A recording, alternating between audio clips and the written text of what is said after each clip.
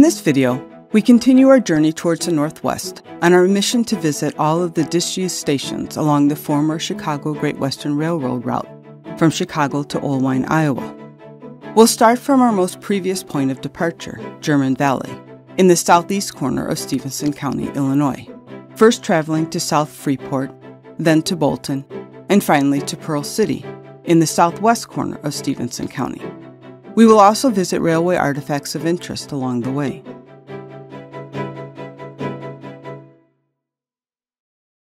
From German Valley, the South Freeport depot is approximately 5.5 miles to the northwest. To get there, we'll depart German Valley heading west along German Valley Road for 4 3/4 miles.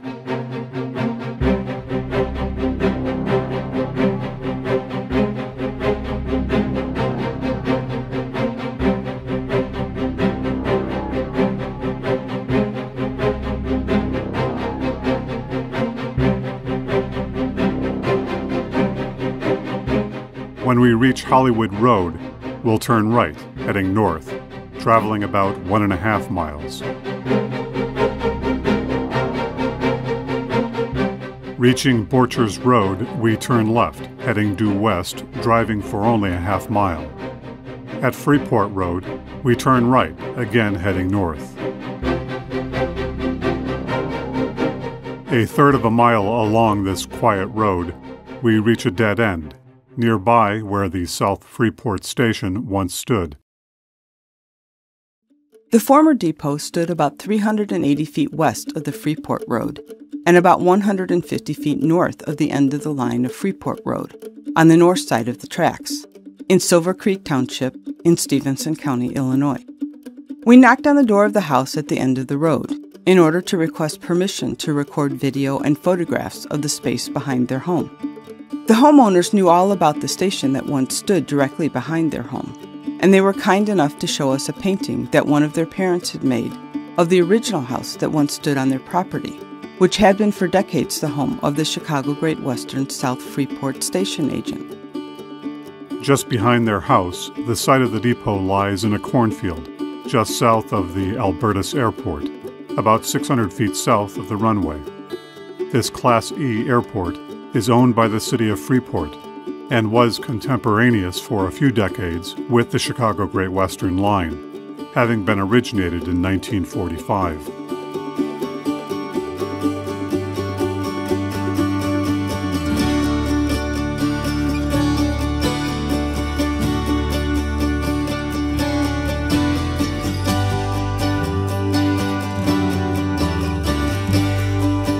This was one of the original Chicago Great Western stations of 1887 and went through a few name changes early in its life. For a short period, it was referred to as Illinois Central Crossing, as it was a junction with the Illinois Central Railway heading north-south. It then became the Dunbar Station from 1888 until 1890.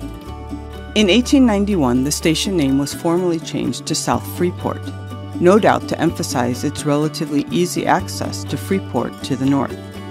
The residents of Freeport originally had high hopes that the railway would travel more directly through the fledgling city, but that plan never materialized. The South Freeport depot was a wooden structure of Victorian stick-style design, slightly smaller than a typical CGW station, being about 40 feet by 20 feet in dimension, based upon aerial photographs. It was a full stop, being an interchange with the Illinois Central Railroad. It was also the regular stopping point for passenger traffic between Dubuque, Iowa, and Chicago. The station rail yard included the depot, a few water towers, a few grain silos to the east and west, and a scattering of homes for railway workers, including the aforementioned station agent. There were also sidings heading to and from the Illinois Central Railroad. The station saw heavy use for shipping cattle and hogs from the region.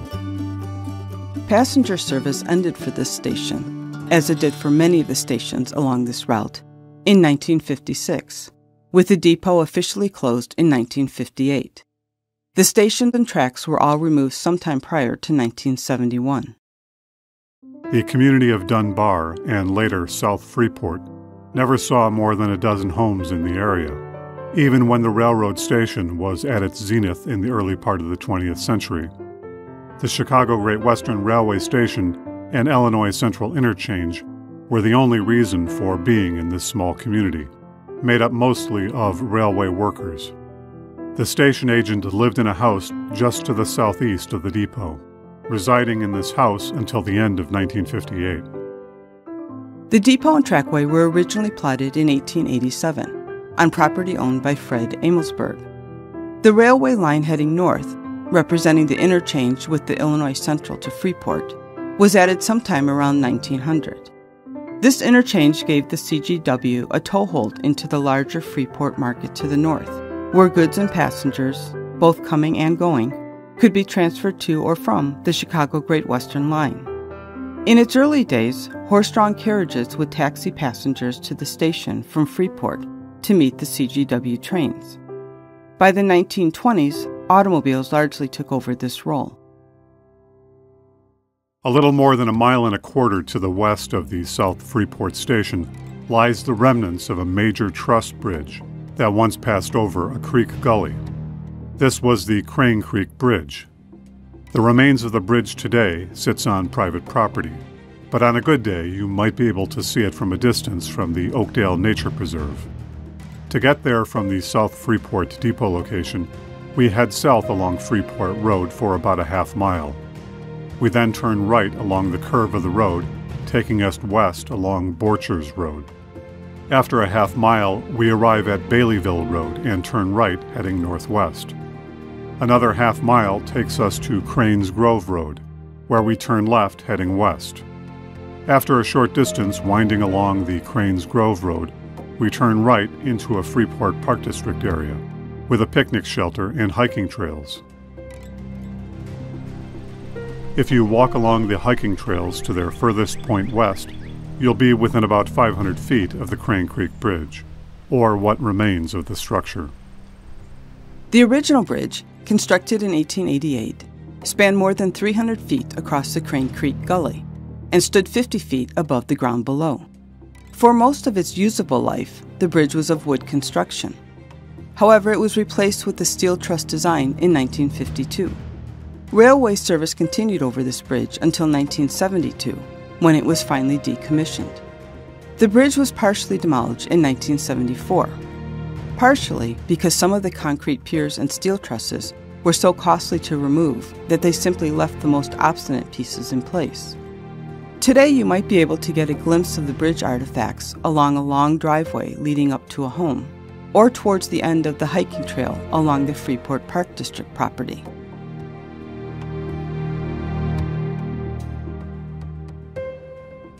Via drone, we can see the remains of at least 2 piers jutting out from the foliage, modern standing stones aligned east to west.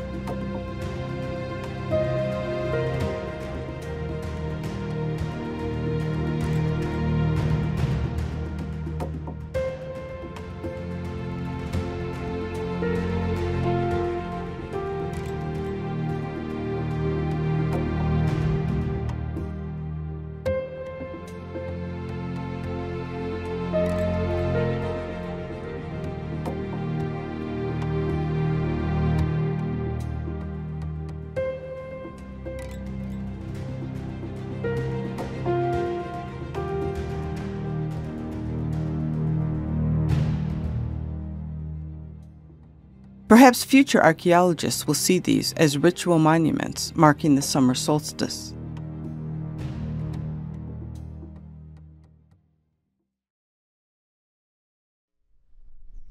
Before heading further west to the next station, this is a good place to talk about a rails-to-trails fail.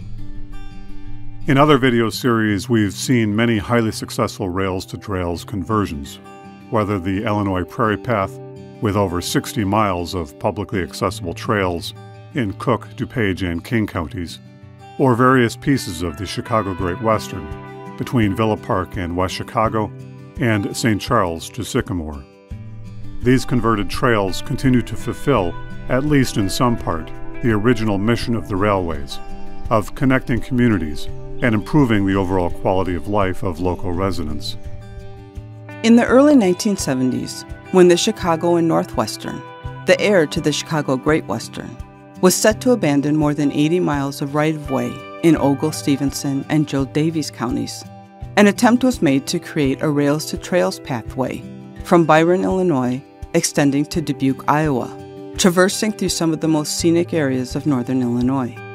The proposal had many organizations backing it: the Illinois State Department of Conservation, the Jane Addams Land Park Foundation of Stephenson County, the Winnebago County Forest Preserve District, the DeKalb County Bicycle Club, and even Commonwealth Edison, who wanted to use the right-of-way for electrical facilities, much like they have done with other rails-to-trails conversions.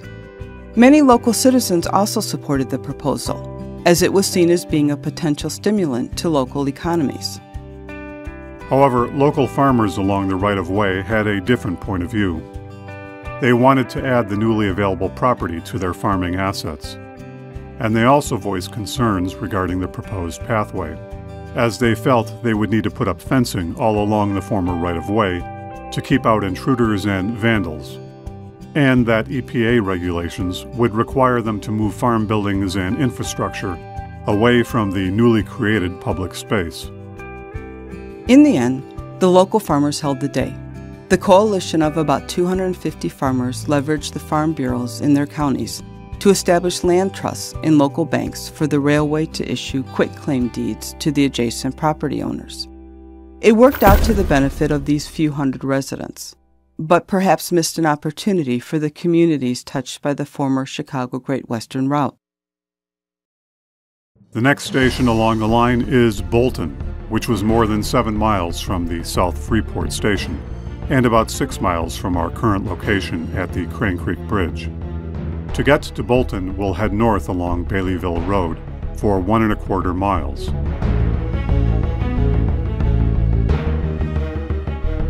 We then turn left heading west along Lamb Road for 1½ miles.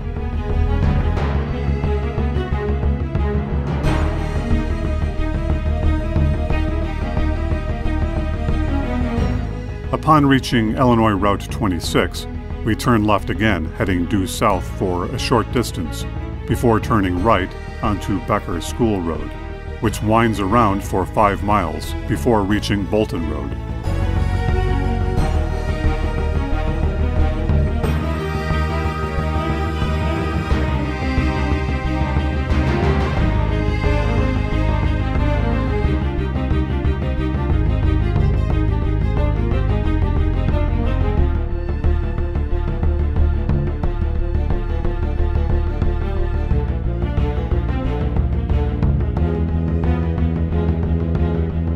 We turn left onto Bolton Road, which curves south and takes us for a ½ mile to the community of Bolton on the west side of the road. Here we turn right onto Main Street and drive a short distance to where the road curves south, with the Bolton station once standing off to the right.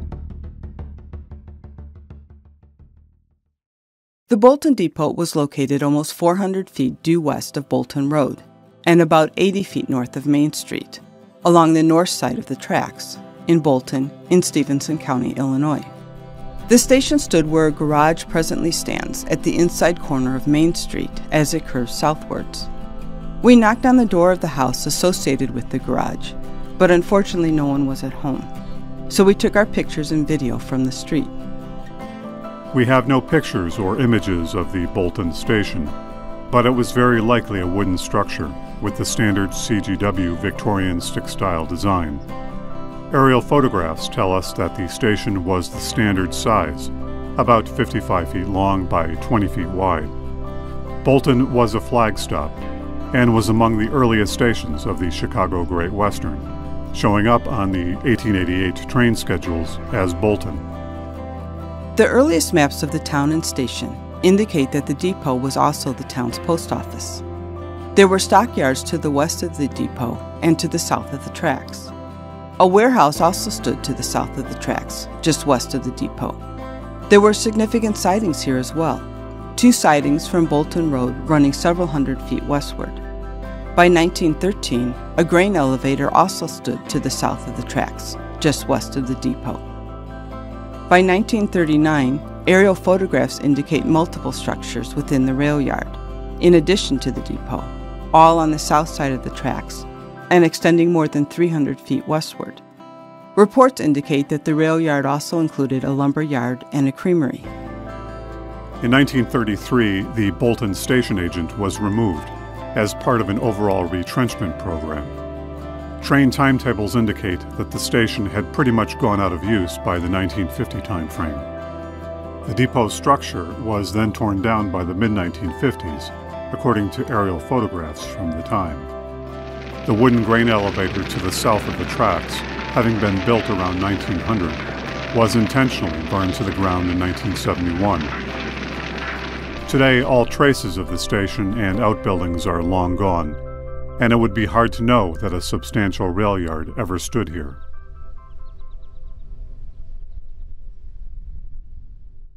The small town of Bolton was named for local landowner Fenno de Lorenzo Bolton, who was born in New York in the mid-1830s, migrated to Illinois with his parents in 1850, and settled in Florence Township along with his wife, Rhoda Scoville Bolton. The Boltons opened a boarding house while the railroad was under construction, serving meals to the construction workers. Their house evolved permanently into a hotel once the railroad was built. Prior to the coming of the railway, the original settlement was referred to as Van Brocklin and was located just a short distance north of the present-day Bolton, along Yellow Creek. Van Brocklin consisted of a church, a general store, a post office, and a few homes, and was named in honor of early settler Conrad Van Brocklin. With the coming of the railway in 1887, there was some early competition and consternation regarding the new town and station name.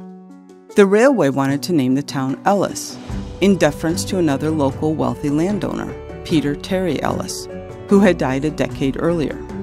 They perhaps viewed this as a solution to the Bayleton town name confusion we spoke of in a previous video. And in fact, the original post office for this location was named Ellis. However, the Bolton family name somehow prevailed. The Ellis family, however, was playing the long game, as both the Bolton family and Van Brocklins were later destined to spend eternity in the Ellis Cemetery just down the road. By 1910, Bolton hosted a population of about 50 people and included the train depot, a grain elevator, a creamery, and a distillery. In June of 1913, a cyclone hit the small town, unroofing the Chicago Great Western Depot and destroying several small farm buildings in the area. The Bolton post office was eventually abandoned in 1931 due to low usage. And as we've learned, passenger train service stopped in the 1950s. Nonetheless, this railroad town has tenaciously hung on. Today, Bolton is an unincorporated community in Florence Township, Stephenson County, Illinois, consisting of a dozen or so homes.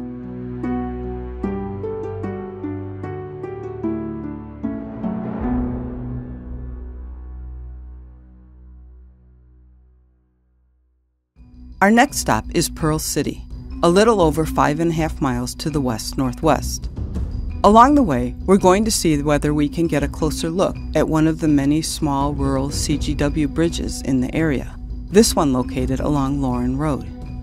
We first head north along Bolton Road, Illinois Route 17, for a little more than 2.5 miles.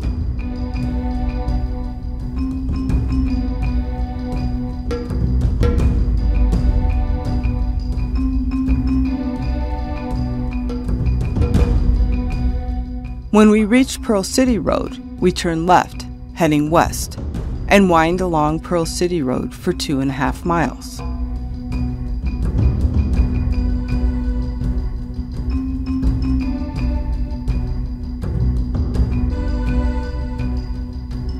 We turn left, heading southwest onto Block Road.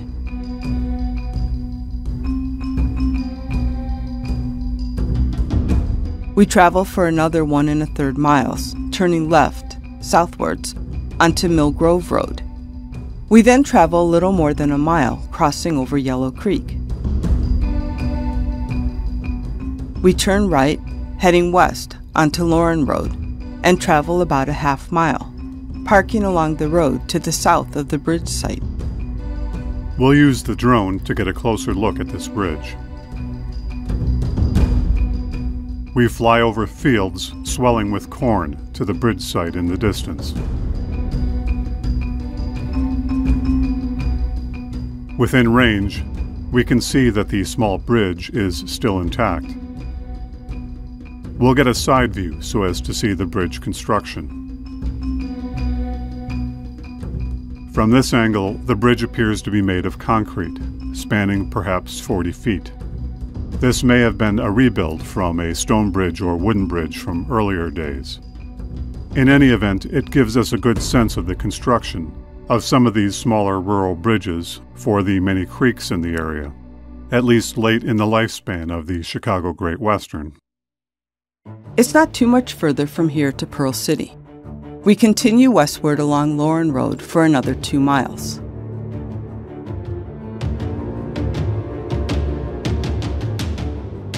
We turn right, heading north, onto Illinois Route 73, which will take us directly into the heart of Pearl City, less than a mile and a half down the road. We enter Pearl City from the south and drive along its main street until Devore Avenue, where we turn right in order to reach the former Chicago Great Western Station site from the southeast. Passing by the oh-so-familiar row of grain elevators, which runs along the former CGW right-of-way, we turn northwest. Just to our right, southeast of the red brick U.S. Post Office building, was the location of the Chicago Great Western Depot. According to aerial photographs, the original Pearl City Depot was located about 320 feet east of Illinois Route 73 and about 220 feet south of North Street, putting it a little more than 250 feet southeast of the U.S. Post Office. The depot sat to the north of the tracks. Aerial photos also tell us that this original station was about 55 feet long by 20 feet wide. In other words, the standard CGW depot footprint. The original Pearl City Depot was a wooden structure with an architecture typical of the Chicago Great Western Stations, the Victorian stick-style design. About 50 feet southeast of the depot stood a wooden baggage shed. Early maps show that the rail yard also included a grain elevator and a coal elevator to the south of the tracks, opposite the depot. A coal shed stood a few hundred feet further southeast of these elevators. On the north side of the track stood a creamery, perhaps 100 feet to the northwest of the depot. 2 substantial sidings extended from Illinois Route 73 to hundreds of feet southeast of the depot. Like the Bolton and South Freeport stations, the Pearl City Station was among the original Chicago Great Western stations, established in the 1887 to 1888 timeframe. It was originally referred to as Yellow Creek. The original depot stood and served for more than 60 years, when it was partially destroyed by a freight car derailment in 1953. This prompted the dismantling of the badly damaged depot, with its lumber used to build a shelter house at a new Pearl City Park. The new depot, of a thoroughly different design, was built in the same time frame to replace the original. It was smaller in size, of cinder block construction with a flat roof. As is evident, there is no trace of the Chicago Great Western Depot today. Only the line of the grain elevators betrays the former presence of the Chicago Great Western Rail Yard. The abandoned cinder block depot stood for at least a few decades after it went out of use, surviving into the early 1990s before finally being torn down. The village of Pearl City, not to be confused with Emerald City, actually had its origins in a small settlement along Yellow Creek, going back to the 1850s, which included a blacksmith shop, a general store, a U.S. post office, and a few houses. with both the post office and the settlement appropriately named Yellow Creek. When the Chicago Great Western Railway was plotted through the area in 1887, they drew the route to the south of Yellow Creek and the early settlement. And like Bolton to the east, there arose disputes as to the new station and town name, meandering for months between Ebby, Siebold, and Kleckner, all wealthy local farmers, before retreating to the name Yellow Creek.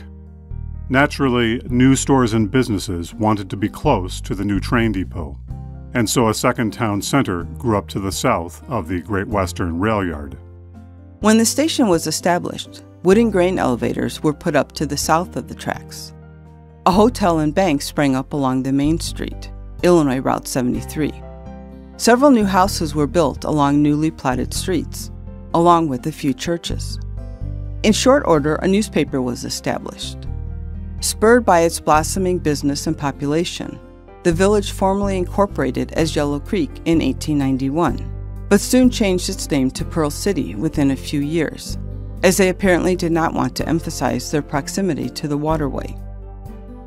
The unusual new name of Pearl City came from the story of a local resident, Daniel Ditzler, who was said to have found a few pearls within Yellow Creek in the late 1880s, one being so large that he sold it for $800, more than $30,000 in 2020 money, sufficient to build a new house. No additional pearls were ever found along Yellow Creek, which does make one wonder whether some unfortunate soul in the area had lost a few pearls at some point in the past. But the ambitious Pearl City prospered, and by the 1910s, the town center along Illinois Route 73 supported more than 20 businesses, including general stores, hardware stores, millineries, dry goods stores, drug stores, blacksmith shops, and livery stables. In fact, it was doing so well that it vied with Stockton and South Freeport as being the Chicago Great Western division point between Dubuque and Chicago, with South Freeport eventually winning out. Through the decades, Pearl City's population stabilized at about 500 residents. A new U.S. post office was built in the 1970s along the abandoned Chicago Great Western right-of-way, along Illinois Route 73. And in recent years, the small railroad town has thrived, today boasting more than 800 residents within its district. We'll close out this chapter of our Chicago Great Western Disused Station tour along the former Pearl City Rail Yard in Loran Township, Stephenson County, Illinois. If you are enjoying these videos, please remember to like, subscribe, share, and comment. It truly helps our channel grow and informs us as to what our viewers are interested in seeing. In the next episode of this journey, we'll continue onwards west by northwest across Stephenson County, Illinois, before heading into the northwest corner of Illinois, scenic Joe Davies County. We'll see you then.